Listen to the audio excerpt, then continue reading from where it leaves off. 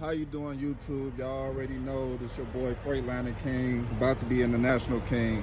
So I'm driving down the highway, and I get a meter, I get a sensor saying on my dashboard that my voltage is too high to my batteries. So anytime you get this message, you want to immediately pull over. As you see, I'm at the Pilot right now. You want to immediately pull over. I'm like, maybe it's too hot, but they say the hotter it get, the more your voltage should decrease. So right now I got the truck off. I shut the truck off, turn it back on. Still everything is just jumping up and down, jumping up and down. So I look on YouTube, I look on the internet. They like, check your connections, check your battery if it's corroded. The batteries is fine. Right now it's cool right now, but when I turn the truck on, that jumps from like 14, like from where it's at now, all the way to over 15 volts. Then it go back down to 14.6, then it go up to 15 volts again. So maybe this will help y'all out. So I stop, I pop the hood, I check my batteries. It do need a little cleaning, but I know that's not the problem. Just a little small one for this over here. It's probably like a little 3 or something. You see how this loose? Oh, okay. Yeah. So back to what I was saying. So I checked the batteries. It's a little corroded, but it looked fine. So now I went over here, I checked my connections on the alternator. You see this is a brand new alternator. So I checked this, you see this not wiggling. I checked this not wiggling. Now guess what I think the problem is. Now watch this. I always call, now watch this. You see how that's loose? That's loose. So I'm about to tighten this up. Luckily somebody had a ratchet for me. I'm gonna tighten it up and I'm gonna see it's this middle one right here, the sensor. I'm gonna tighten that up and see if that correct the problem. So we're gonna find out right now. I'm about to tighten this up. I need some pliers, but as y'all see, this is loose, and this is your sensor that tells how much voltage should be sent to your batteries. So I'm gonna tighten that up and see if that fixed the problem.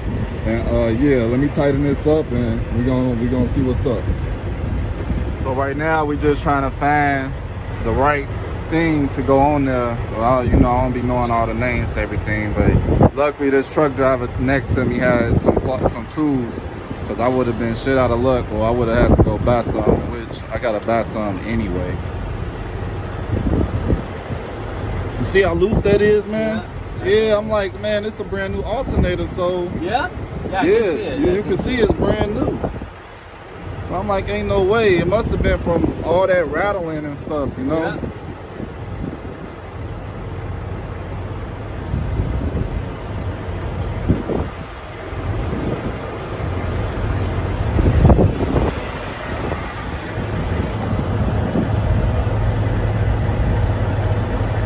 That wire was real loose too, wasn't it?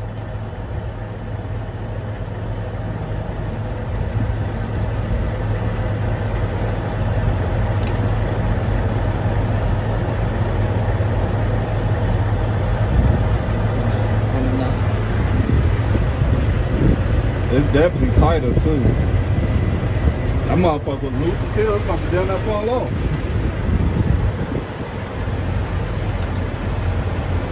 Ooh, sassy. All right, so I'm about to go ahead. You see my battery voltage is right there. Let's see if this works. I always get that. It shows me when the transmission is, you know, got enough air in the system. So far it looks real good. That's where it's supposed to be at almost. Let's just see. Let's hit the gas. Sassy, move. I'm trying to do a video. All right, I'm gonna hit the gas. And I hope this one, oh yeah, it's looking good already.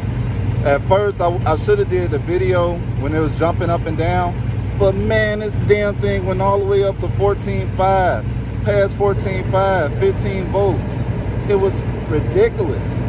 So I fixed the problem on my own. Look, it's just sitting there now. That's ridiculous. At first, y'all, I promise you, you would have to see the video at first. It's jumping up, jumping down, 14.5, 15, 13.8. The motherfucker didn't know what to do.